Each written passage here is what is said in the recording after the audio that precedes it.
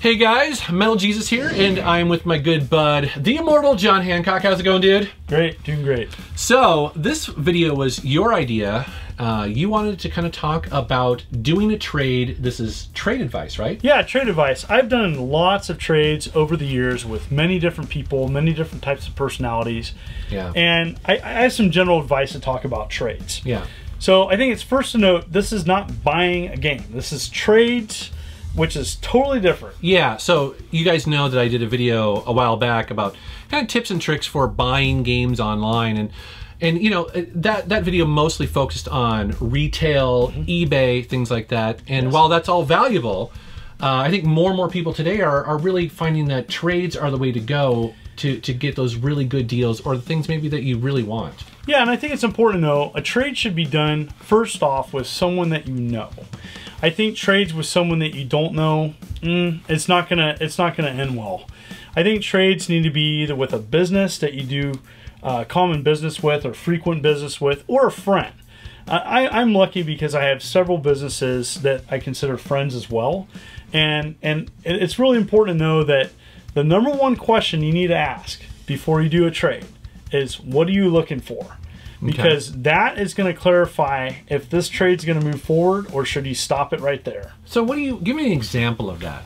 So, for example, here's a Conquest of Camelot, okay? And this is something I picked up at Goodwill for $3.99. Now, depending on who you talk to, you would either take the sticker off, because that was going to affect the trade.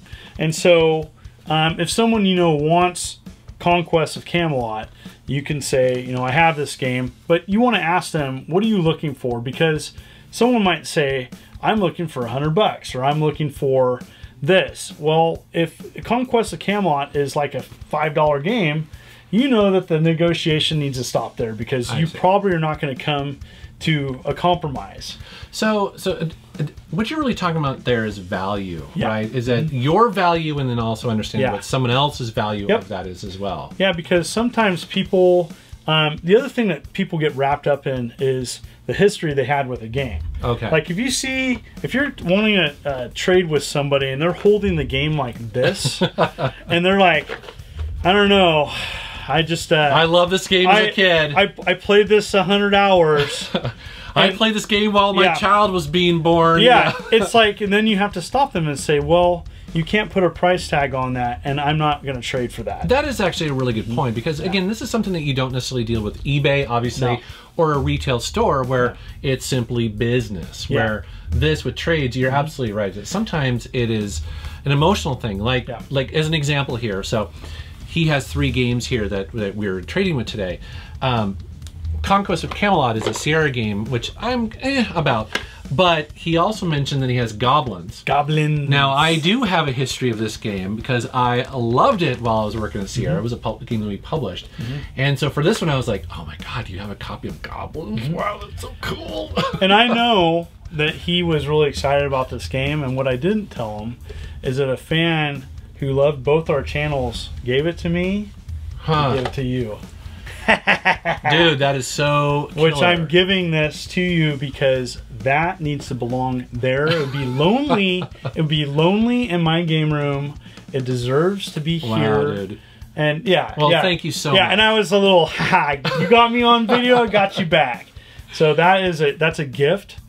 But that's the important thing to know, that certain people are going to get really excited about doing a trade. And if you're doing a trade with somebody, and you gotta watch your emotion, because if you really, oh my gosh, I love that game, the other person's gonna be, you know, licking their chops and catch up on that, saying, oh, okay, he really wants this, so you know I can go after that. That's why it's important to do trades with friends typically, or businesses that you do frequent business with, because there's going to be a sense of trust there. Yeah, and that's a good point. Your reputation matters way more in a trade than it ever does just buying retail. I mean, again, this seems kind of obvious, but I think it's important to say, because there's a lot of people who do trades in some of the Facebook groups that I'm a part of. Big Box PC Game Collecting being one of them.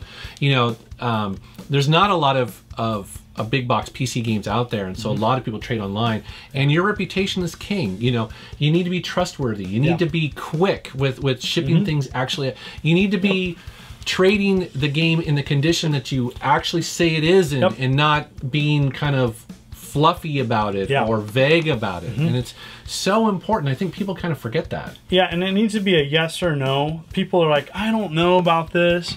I'll tell you right now, I don't deal with those people. People that don't give me a quick answer, yes or no, or let me get back to you, or let me think about it, I'm not going to trade with you. We either come with a trade, and putting a trade like you were talking about over several months is the biggest turn off. And that word of mouth goes around saying, "Oh, don't trade with that person." It does. They're people terrible. Talk. They're terrible to trade with, and so that's just my friendly advice. The other thing, you know, I talked about doing trades with businesses, which is, you know, trade in credit or trade. You are not going to get eBay value if you trade this into a game store. They have a thing. They're in to make money, to keep the lights on. Yeah. On average, you're going to get about 30% of the value trading it to a game store. And if it's a rare game, you're going to get 50%. And that's on average. That's coming from my expertise as working at a used game store and just in general. Because if they pay more than that, it's not worth their time.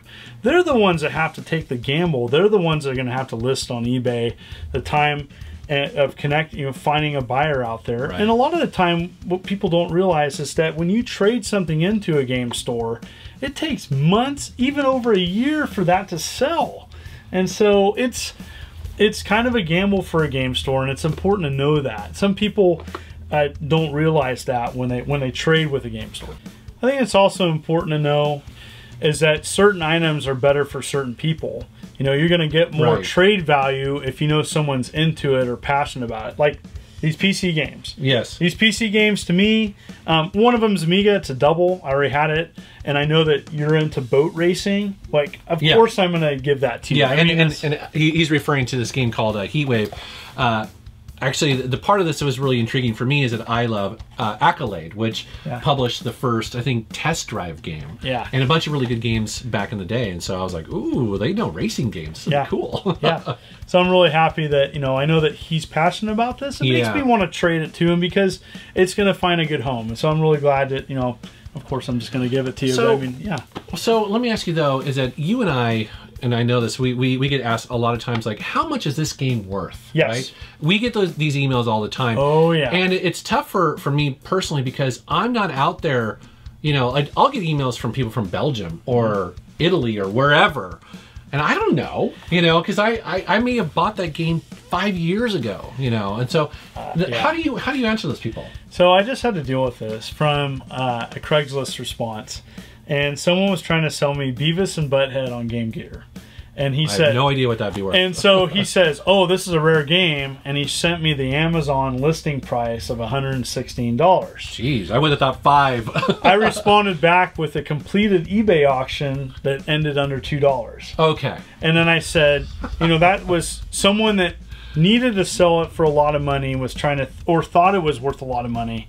And I burst their bubble by saying, this is actually what people are buying this at, not what it's being listed at. Right. And so all the time, people go to Amazon and see this ridiculous listing price, or even on eBay, I buy it now for some stupid price that nobody's buying it at.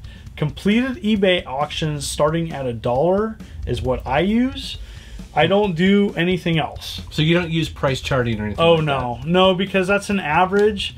And there's some manipulation that can go on there. I mean, it's good for some things, not good for me. And also, too, speaking of price charting, a lot of people don't realize this, but sometimes when you look at the details of that, it may say one sale, or you know what I mean, or two completed or whatever. I mean, it's not even... It's not enough valid information because one could be a loose copy, one could be a complete copy, one could be a sealed copy. Yeah.